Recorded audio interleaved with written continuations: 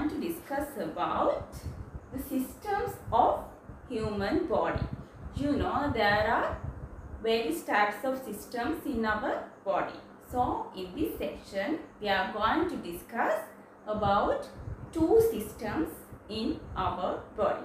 When we are doing some activities like running, playing, dancing, riding bicycles, and even we are not doing anything, for example when you are sleeping and laying in the bed or sitting, several reactions take place in our body even we are not doing anything. You know, there are various biological processes take place in our body. What are the biological processes? For example, respiration, food digestion, movement, excretion. These are the some of the biological processes take place in our body. So, energy is needed to do these activities, to do these reactions. So, how the energy is taken? The energy is taken by burning the food with oxygen in the cells. So, we are going to discuss about these reactions. Okay. So, how the simple food and oxygen give energy. How the simple food and oxygen give energy to us to do the activities. Simple food and oxygen, both of them combine together and give energy. Okay, in day-to-day life we take the food. Normally we take complex food. So these complex food are broken into simple components by the digestive system. Complex food are broken into simple components by digestive system, and we need what? Oxygen. So supply oxygen by the respiratory system. Respiratory system supply oxygen. Now we are going to discuss about these two systems, digestive system and respiratory system. Digestive system of man, that means මිනිසාගේ ආහාර ජීර්ණ පද්ධතිය. Okay, you know, in day-to-day life we take food. These food are complex and also large particles. So these large particles and complex food items cannot be absorbed by our body. It is difficult. So breaking down of food into simple substances is called food digestion. Yes, the breaking down of food into simple substances we call as food digestion. Then these simple substances can be easily absorbed to our body. So, how it take place? First, you know, we take the food particle or a large food particle into our mouth. Inside our mouth there are teeth. So combining teeth and saliva in our mouth complete the mechanical digestion. Mechanical digestion by teeth with the saliva. Okay, the food particle become into small food particle in our mouth by the mechanical digestion of teeth with saliva. Okay, then what will happen? These small food particles, so small food particles in our mouth, they become simple food particles by chemical digestion. So this chemical digestion is happening in our digestive system. The small food particles in our mouth pass through the long digestive tract and become to chemical digestion by the digestive juices. So these digestive juices are secreted by the different organs in the digestive system. there are several types of organs in our digestive system. So, from the digestive juices are secreted by these organs. Then we come into simple food particles. So, small food particles become into simple food particles by chemical digestion of digestive juices. Then what will happen? These simple food particles are absorbed to our body. Lastly, absorption. These simple food particles. Okay, now you can realize, you can understand that this is not an easy process. This is a big process. So, one organ cannot do these type of processes. So, several organs are contribute to these processes. So, it is take place in step by step in several organs. Step by step digestion is happening. There are two main functions in digestive system. What are these two main functions? First one is conversion of complex food particles into simple food particles. Conversion of complex food particles into simple food particles. Second function is absorption simple food particles to the body. That means absorption.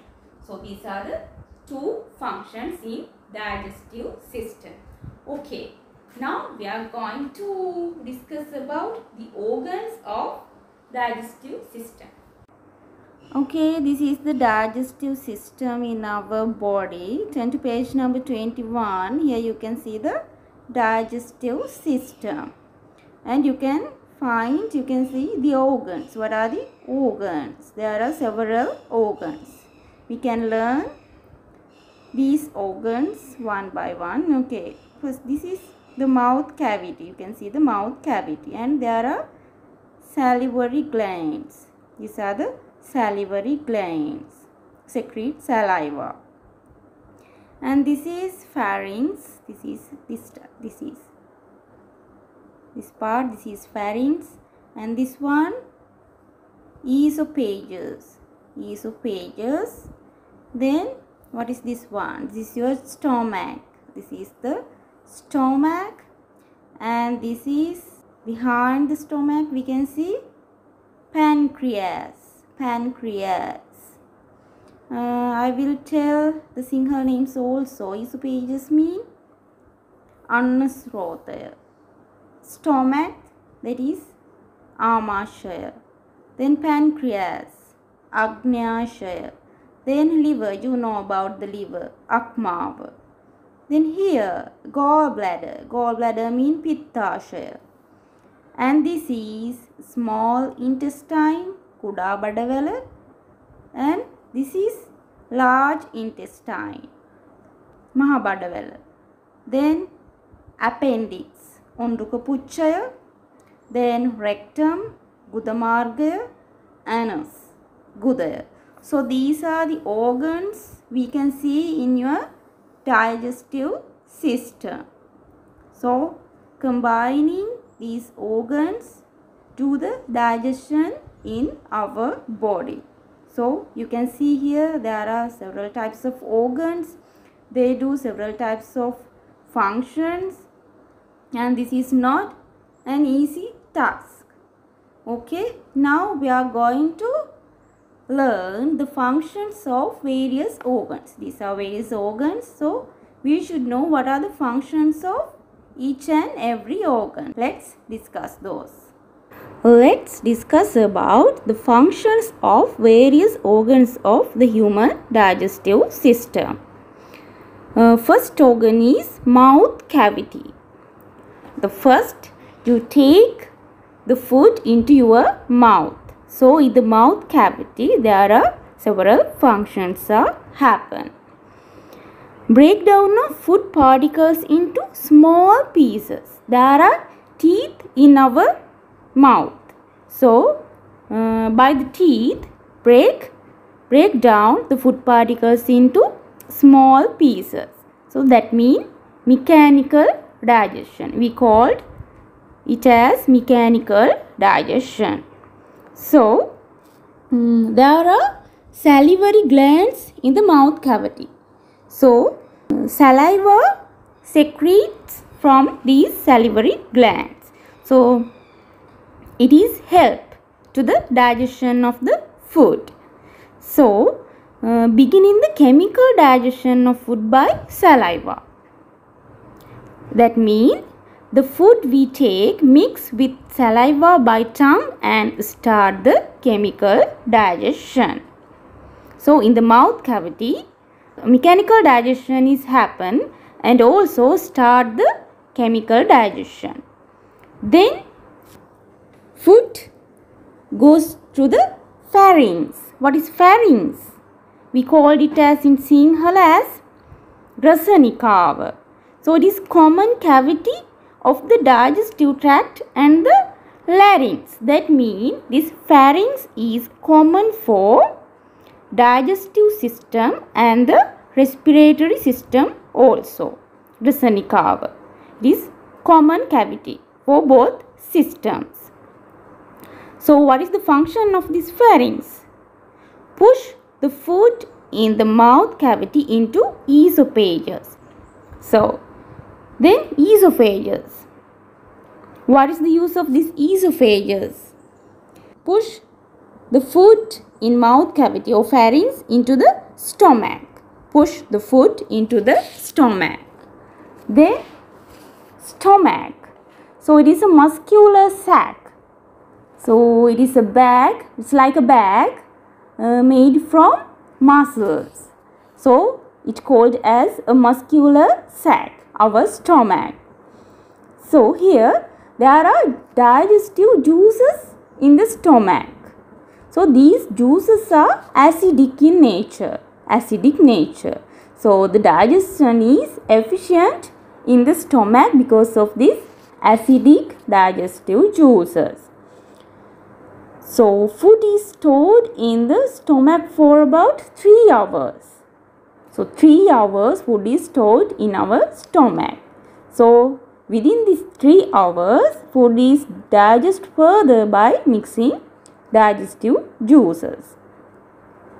Then, food transfers to the small intestine. Small intestine. So, it is very long folded tube. It is about 6 meter long folded tube. Here also there are digestive juices. Different types of digestive juices. So, different types of food digest with these juices. So, here digestion is completed. So, in the small intestine, digestion is completed and absorb food, digestive food to the body. So, remember this thing.